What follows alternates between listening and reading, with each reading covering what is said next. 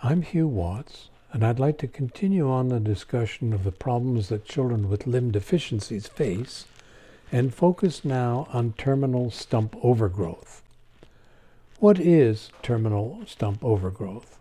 This is where there is a formation of new bone tissue at the ends of the cut bones in a crossbone amputation in a child. The consequences are local pain, and often the formation of new bone tissue can be sufficiently extensive that it can perforate right through the skin. This all ends with prosthetic problems, loss of school time, and the difficulty of having new prostheses made. How severe it is depends on which bone is involved. Most commonly, we see it in the distal tibia and fibula, sometimes in the distal humerus, but very uncommonly in the distal femur because there is such a bulk of quadriceps muscle that masks any new bone formation on the end of the femur. It's important to recognize that it occurs with both acquired and congenital amputations. The incidence is approximately 17% in amputations done before the age of 12 years if the amputation is done across the diaphysis of a bone. If a bone demonstrates that it's going to undergo terminal overgrowth, this can keep recurring considerably after the age of 12 years, sometimes into the late teenage years. It does not occur, interestingly enough, if a disarticulation is performed and there is residual joint cartilage on the end of the stump. What causes it? Well, it used to be thought that this was related to overgrowth of the physis proximally. However, epiphyseodesis done in that region did not prevent overgrowth. It's now recognized that the etiology is that osteoblasts migrate from the underside of the periosteum distally beyond the cut ends and then start continuing to produce new bone, and this will get more and more as time goes on. How do you prevent it? Well, in a child, do everything possible to do a disarticulation. That is, do a Symes or a Boyd's operation, rather than a BK.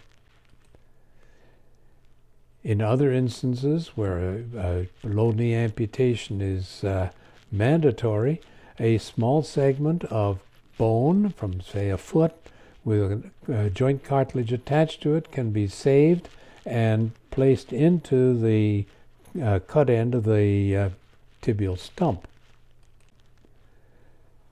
How to fix it when it does occur? Well, a simple resection is easily done and quickly done. However, it has a reputation for recurring at an interval of approximately 18 months, and frequent operations not only lead to loss of school time, but also may lead to sufficient shortening of the stump to make prosthetic fitting very difficult. Another option is to use Ertel's operation, whereby the distal tibia and fibula are fused. This was originally described by Ertel in the First World War in adults with below-knee amputations and done with the hope of turning them into end-bearing stumps. It was noted that if done in children, sometimes this would prevent overgrowth. However, it is not reliable in its prevention of recurrence, and differential growth of the proximal tibia and proximal fibula often lead to either varus or valgus deformities. Another option is to cap the end of the bone with a material such as silastic or metal. This has largely been given up because these caps tend to dislodge and there was frequent breakage. Ernst Marquardt from Germany suggested the use of cartilage as a biological cap. And for him, he suggested using the iliac crest cartilage together with the little piece of iliac bone and to plug that into a split created in the distal tibia. The problem is that the tibia is hard to split without breaking it, since it's a diaphyseal bone. The graft is not stable, and then you add in the problems of bleeding and pain from the iliac graft site. Another option is to indeed use a biological capping with cartilage, but to use the proximal fibula, which we call a modified Marquardt operation. Here, the proximal fibula is excised, inverted, and plugged into the distal end of the tibia, leaving the articular cartilage in place, as seen on the X-ray on the far right. In this enlarged view, the fibula is plug-fit into the distal tibia, which holds it in place, but is further secured by stitching the periosteum to the cartilage. We find this is easier to fit to the end of the tibia. It doesn't require cortical splitting, and it's easy to keep it in place. And in 30 procedures in 27 patients, which were done in children ages 4 to 15 and followed for a mean of 56 months, the mean survival time of the caps was 7 years, long beyond the 1.5 year extent of just simple revision. Is there knee residual instability? We don't find that. It's important to recognize that the lateral collateral ligament has two segments, one which attaches directly to the tibia, which is left uncut, and the other to the proximal fibula, which is cut. And we have not seen any instability following a modified Marquardt procedure. So in review, terminal overgrowth is a formation of new bone on the end of a stump seen in children, particularly so when amputations are done before the age of 12. There's an incidence of about 17%.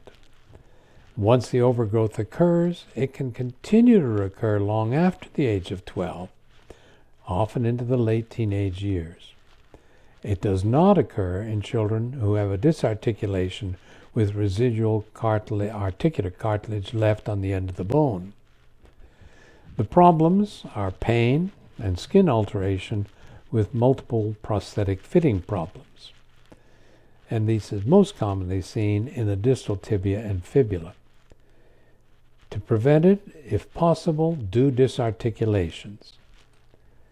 If it occurs, it can be treated by multiple bone resections, tibia to fibula fusion, or capping with silastic or metal. We recommend that the biological capping with cartilage is the best choice, and that is with the use of the proximal fibular head, which we call a modified Marquardt procedure. Thank you for watching, and please send us comments to hwatts@ucla.edu.